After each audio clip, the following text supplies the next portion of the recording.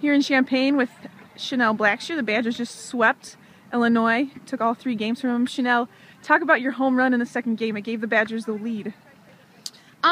I was just trying to see good pitches, and I know that they like to throw around me, and she left one hanging, and I went after it, and I hit it home. It gave the Badgers the lead and eventually the win. How important was it to come to Illinois and sweep this weekend? It's a big deal. Illinois is a great program. We're on the road. It's a big deal to come here and take 3 wins from them.